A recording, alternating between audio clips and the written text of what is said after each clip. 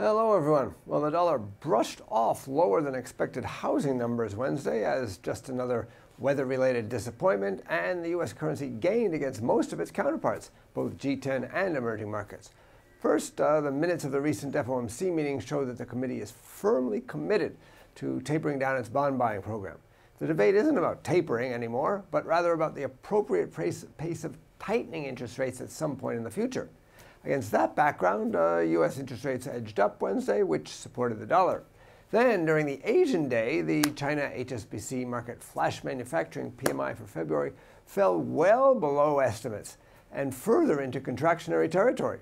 With more trouble brewing in the China trust sector, market fears, and my fears, I must admit too, about a hard landing in China are increasing.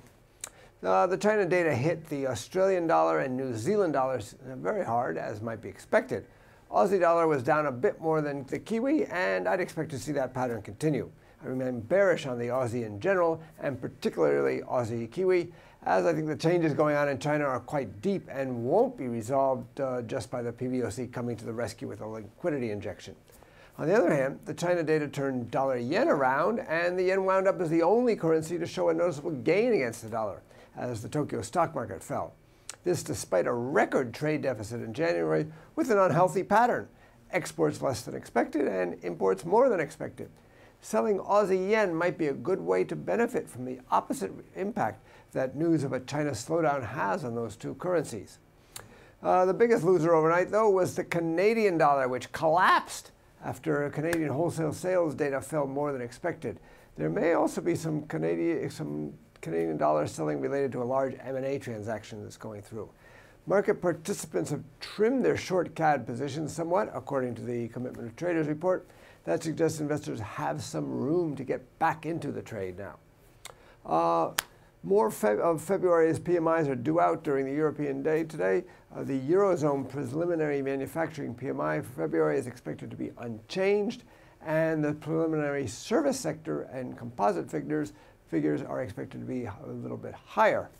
All told, the figures may be modestly euro positive, but without a rise in Germany's manufacturing PMI, it'll be hard for the market to get too excited about these. In the U.S., the initial jobless claims for the week ended February 15th are expected at 335,000. That's down a bit from 339 previously, but it'll drive up the 4-week moving average up slightly. At the same time, the Philly Fed Business Activity Index for February is forecast to fall, another disappointment following the larger-than-expected drop in the Empire State Manufacturing Survey. The combination of those two could be modestly dollar negative, but it might be offset by an expected rise in the Conference Board Leading Index for January.